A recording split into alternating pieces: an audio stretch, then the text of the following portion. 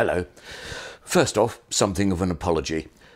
I'm sorry that I haven't posted many videos of late. Really, the biggest problem is a feeling of being overwhelmed by the news. I have, for example, a long and quite involved piece on health and social care, which has been scripted for a number of months. Nothing materially was changed as well by the government's announcement of what it was going to do, yet another oven-ready deal to resolve the problem of health and social care in this country. I just need to commit it to video, and I have to say that has been rather difficult over the last few months. The other thing, of course, continues to be the mess that is Brexit, the UK's total inability to negotiate in good faith with anybody, the continuation of cakeism, where we could leave the EU but still have all the benefits of being within the EU, Lord Frost's ability to completely ignore that, Lord Frost's subsequent resignation because things aren't extreme enough, it would appear, Liz Truss marked up as his replacement, good Lord. You see, nothing seems to want to dislodge the far-right loony section of the Tory party. It seems to be difficult to get those Brexit ultras out of the way.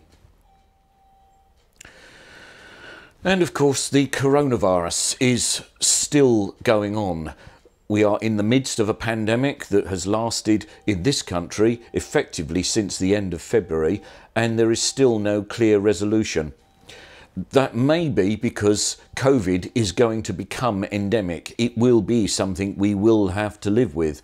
Unfortunately, as we know, this government's response has always been too late, too slow, and then once restrictions have been put in place, it's always too quick to release them, and that has a negative consequence on later outbreaks.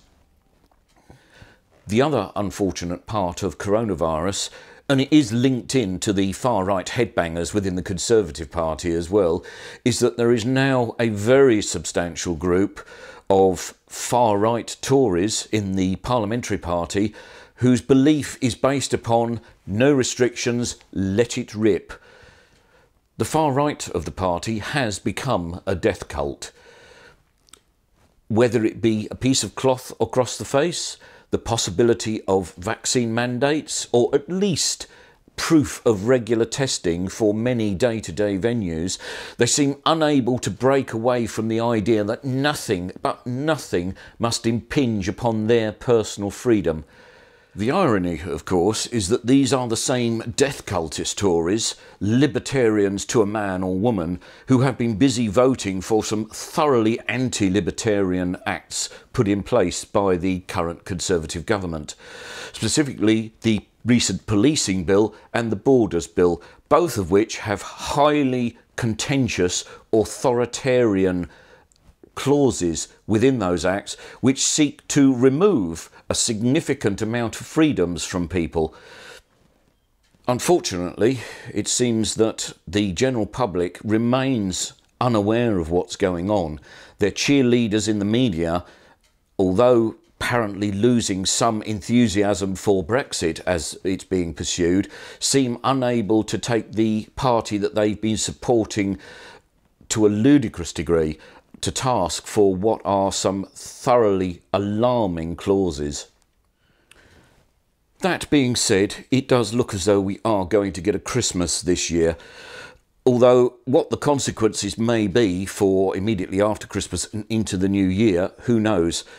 The Conservative cabinet led by Boris Johnson has taken a massive gamble, and it really is a gamble, based on slim evidence that the new Omicron variant is less serious, even though it transmits far more readily even than Delta. And indeed, it seems the cabinet at the last meeting was split down the middle. Johnson, already struggling to maintain any authority within his party anymore, again, see right-wing Conservative headbangers, has struggled to impose any authority and will continue to struggle. I think the only reason why we have no restrictions now despite the fact that Sage, independent Sage and many other experts are saying there really did need to be better measures put in place sooner, is that he simply has not got the confidence to be able to put it through Parliament. Indeed, just before Christmas, he was only supported in his Plan B measures proposed by the Labour Party, with over 100 Conservative MPs basically voting against their own government for various reasons, it is true. Not all of them were the headbangers, but basically his majority disappeared.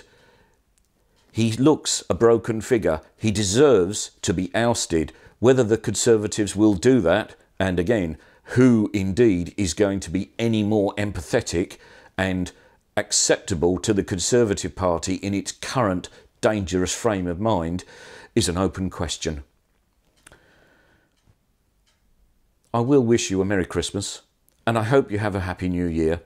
Stay safe if you can. There may be some good news on the horizon, and it may be that Omicron is less harmful than forecast. But as I said, it is a gamble. Keep yourselves well, and hopefully I'll put some material together in the new year. Until then, chin chin.